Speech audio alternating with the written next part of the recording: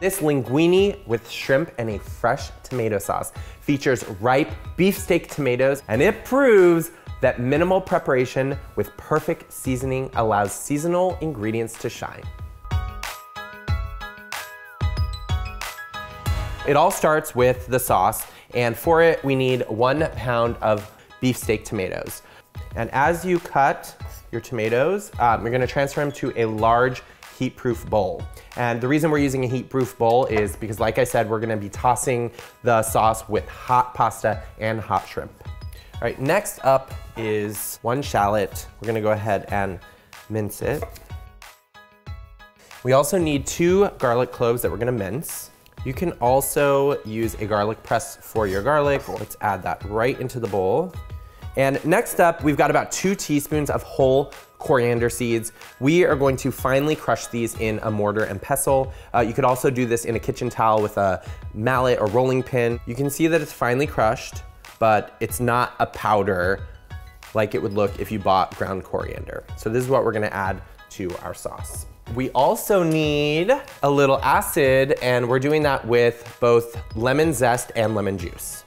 We're getting some nice briny action with some drained capers. I'm gonna go in with a little heat, and with that is gonna be about a teaspoon of crushed red pepper. One of the things about SauceVierge is you want to emulsify the fat, and in this case we're obviously using olive oil, into the mixture. So we're gonna go in with a 1/2 cup. I'm gonna start with a 1/4 cup. And I know 1/2 cup of olive oil seems like a lot, but this is gonna serve the whole family. So just think of it like each person's just getting like, you know, a couple tablespoons of olive oil. So last but certainly not least, we need to season it with some salt and pepper. We're gonna go in with about a teaspoon of kosher salt and some freshly ground black pepper. Give it a little shake. We are gonna let this virgin sauce hang out at room temperature for 1 hour, and in that time, all of those flavors are gonna meld really, really well. Plus, those tomatoes will leach some of their liquid, and that's what's creating our sauce. So I will see you back here then.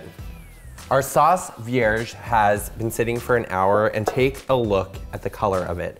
It's gotten like much deeper in color. One thing that I'm getting that you're maybe not getting just yet is that it smells so good. I can smell the tomato, I can smell the garlic, and I cannot wait to toss this with our pasta and our shrimp. Speaking of pasta, we need to get it boiling. So I've got a large pot, boiling water, and to that we're gonna add a small handful of salt. Ooh, bubble, bubble, toil and trouble. And we're gonna add 12 ounces of linguine. Grab some tongs, boop. Give it a little twirl. Just make sure all of that pasta is submerged in that salty water. We're gonna let this cook for about 8 minutes. We don't want to fully cook it until it's al dente because we're gonna cook the shrimp in the same pot. In the meantime, we are gonna prep some herbs. So we are gonna be adding some fresh basil and chives to our finished dish. Let's start with the chives. We're just gonna snip them into little pieces. One of the things about chives is while you're cutting them, they could easily fling like all over the place. So I tend to go slow when I'm prepping them. All right, let's put these back onto our plate here. It's gonna make it a little bit easier just to add that to our pasta after. We want some fresh, very summery, very fragrant basil. So let's go ahead and pick some of the leaves off. What I would say is if you don't have a really sharp knife, definitely tear the basil. If you are going to use a knife, it's better to sort of let your knife slide through it and slice it as opposed to chomping down on it. Just a rough chop. All right, let's get this onto our plate here. Okay, that's 8 minutes. Let's add our shrimp directly into the pot with the pasta. Shrimp is in the pot. We're gonna return this to a boil and we're gonna cook it just a few more minutes. We want the shrimp to be just firm, just cooked through, and we want that linguine to be al dente. All right, let's try it. Perfect. Let's give it a drain. All right, hot shrimp, hot linguine. We are adding it directly into our SauceVierge. And right away, you want to start tossing it all together so that that hot pasta can start to absorb that fresh tomato sauce. The aroma alone is making my mouth water. All right, we wanna get all these herbs right into our pasta.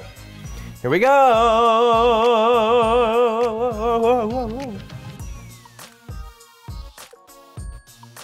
All right, to finish this off, we are gonna top it with some freshly grated Parmigiano-Reggiano cheese. It's so good. And that cheese, once you mix it in, is actually gonna help emulsify it a little bit more. Let's give it a try.